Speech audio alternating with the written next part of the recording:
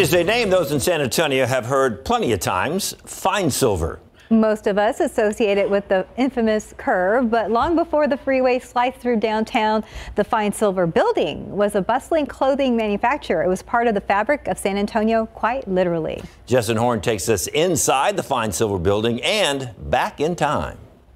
It was a pants and overall company. It was Finesilver Pants and Overalls. And my grandfather started it in 1897. And this is the old panel truck. Lynn Finesilver Crystal is one of the last remaining links to this landmark's original heyday. We're probably around the stock room right now. Sometimes you'll see they left the size marks on the floor. Her memories tell a story of the Finesilver Manufacturing Company, a building many of us have seen but perhaps don't know about. At one time, it was the largest employer in San Antonio. In the 50s and 60s, it was a bustling, successful clothing manufacturer with a cutting department on the third floor, a sewing department on the second, and shipping on the ground floor. The label says Made in Texas, USA.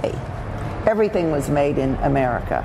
Every product. The Finesilvers joined the war effort during World War II by producing military uniforms and were known for their jeans and other lines of clothing. Khaki pants, match shirts, flannel shirts, chambray shirts. It started with an American dream. Crystal's grandfather, Abraham Finesilver, began the company in San Antonio after immigrating from Europe. He was from Latvia, the country of Latvia, and he came here. His parents sent him as a young boy. Business was good for decades to come as Crystal's father and uncle took over. That is, until imports began to eat away at the textile industry. The Finesilver business officially shut down in 1993. Still, Crystal says San Antonio's older generation remembers. When I was in the military, that was the best pair of pants I ever had, or the best shirt. And it was done with pride. And her pride remains, considering the building is still there and being repurposed.